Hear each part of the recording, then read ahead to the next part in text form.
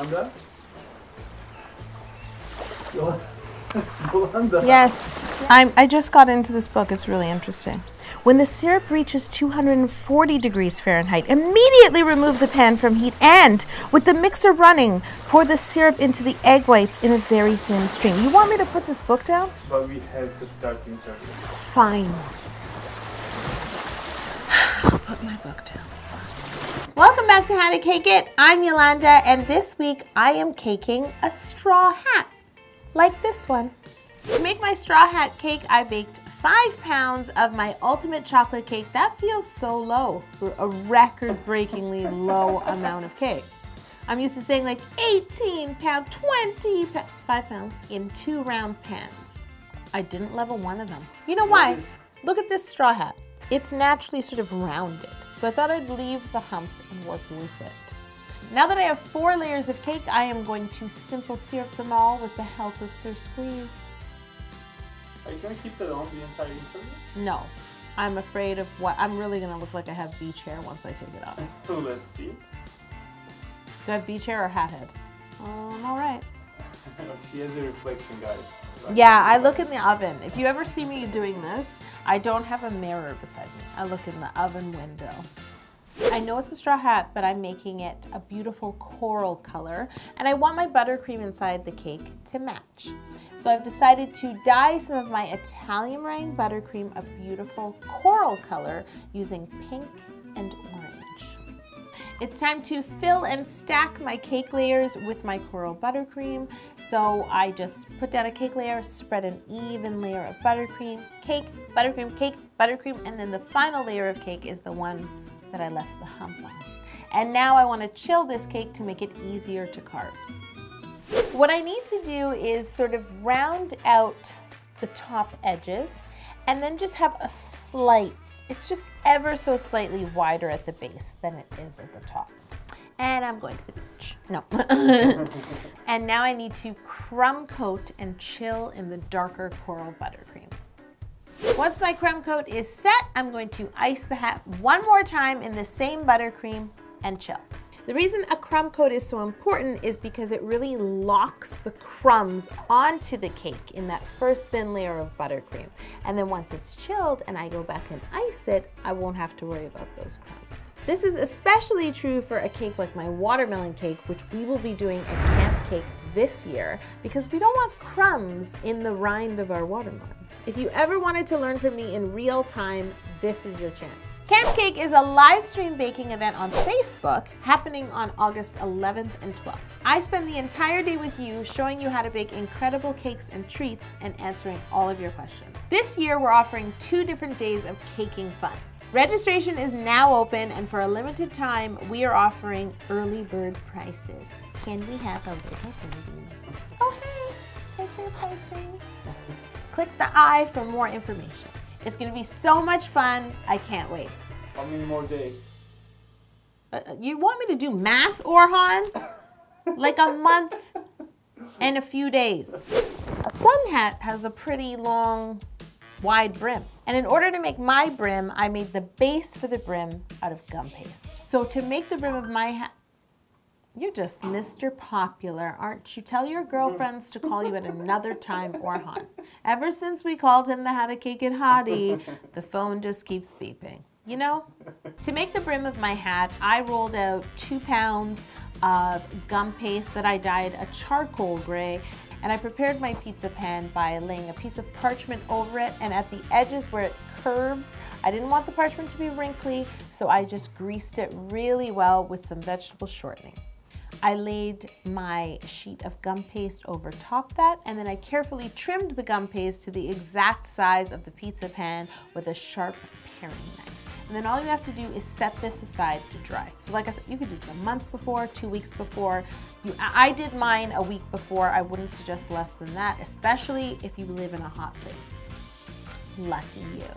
Patricia Fan has made an awesome cactus piñata cake, and I hear there might be a secret chamber in it. Please go to How to Cake It Step by Step, watch that video, and send Patricia some love in the comments over there. Click here to watch, and the link is also in the description below. It's time to roll out my coral colored fondant. I'm going to roll it into sheets. that are as thin as I can get them, a little bit less than 1/8 of an inch thick, and then I'm going to use a textured rolling pin and just roll back and forth over it because I'm trying to create that straw texture. I need to cut a bunch of strips that are all even in width, so I'm cutting about a 1/2 inch strip. You want them to be long enough to go around the circumference of this part of your hat. And now it's time to add these strips of textured fondant to my hat to create that straw hat texture. So basically what I'm going to do is from the bottom up, add a strip, and then add the next strip and the next strip, and you want each strip to slightly overlap the last one. Next week, I am celebrating my birthday. I'm gonna cake a giant. So if you don't want to miss it, please subscribe to this channel and hit that notification bell. And something that you wished for might actually happen for your birthday. What? Tom Hardy is coming to set? Oh my god. Okay, moving on. So what I ended up doing is rolling more fondant and texturing it and then using circle cutters to create the top strips. So I was just overlapping circles at the top of the hat. And what's most important is that you make the top circle sort of look like the final bit of overlapping. There's footage. I'm doing this. Just show them the actual footage. That might be more helpful. And there you have it. Your hat is covered, and we'll put it in the fridge to chill and set up before we add some more details. But guess what? Guess not nice, Orhan, because we have to do the brim of the hat in strips. This smile is fake. Before I start to place my strips of coral fondant on the brim of my hat, I want to just clay extrude some of that fondant and place it on the very outer edge of my charcoal gum paste brim. And this is so that we just don't see it peek out when the hat is complete. I figure it'll be easier to glue on now than later. So what I did is I gathered all of my cake pans in every size and thought to myself, I'll cut concentric like circles that keep getting smaller and smaller and smaller and putting them on the cake. If you trace the bottom part of the cake pan in comparison to flipping it upside down and tracing the rim, you get a circle that's about a 1/2 inch wider when you use it upside down, which is perfect because if you remember, my strips were a 1/2 inch.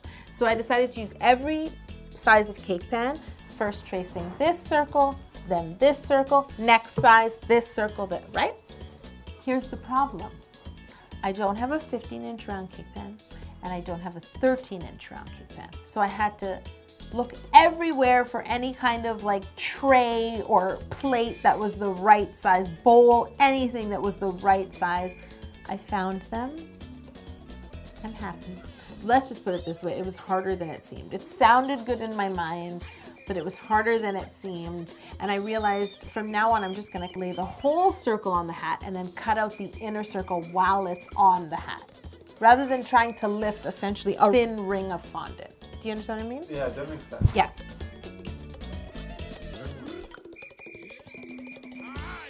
So once I've completed my brim of my hat is also covered. It is time to use one of my favorite tools. So this is a stitching tool, and I'm going to use it to create all of the stitching lines that are used to hold a straw hat together. This is a great tool to have in any kitchen. I love it because it's really simple to use but super effective. Where would they get one? I'm glad you asked that, Orhan, because it's now available at howtocake.com. But guess what? There's more fun where this came from. You have to stitch the entire brim of the hat as well. This is actually called an overstitch tool, and I overstitched. Now I know why it's called that.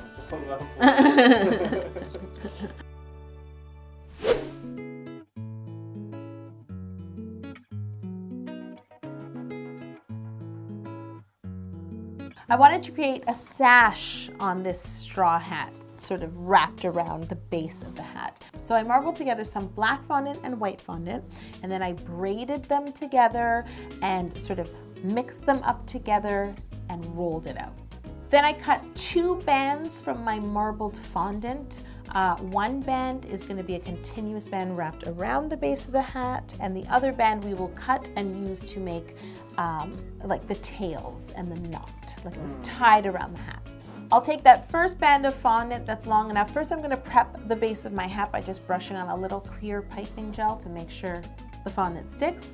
Pick it up and wrap it around the base of the hat. Where it comes together, I'm going to trim the excess fondant and pinch either end, and that will be sort of the end where it begins to look like it's knotted.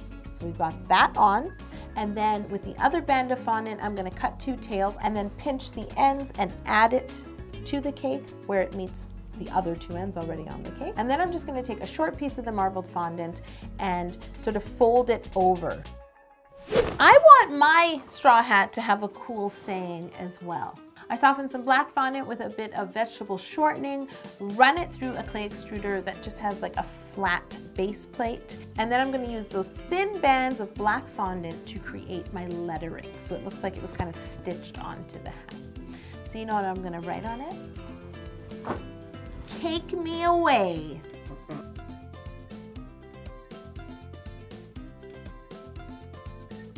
Time to eat this straw hat cake. I have to eat so much stitching.